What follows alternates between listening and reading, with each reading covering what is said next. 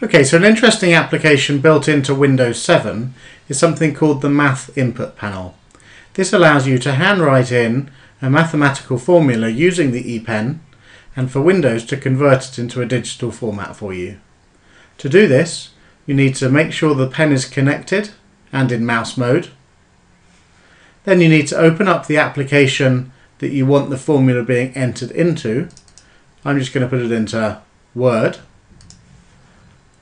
Then open up the Math Input Panel.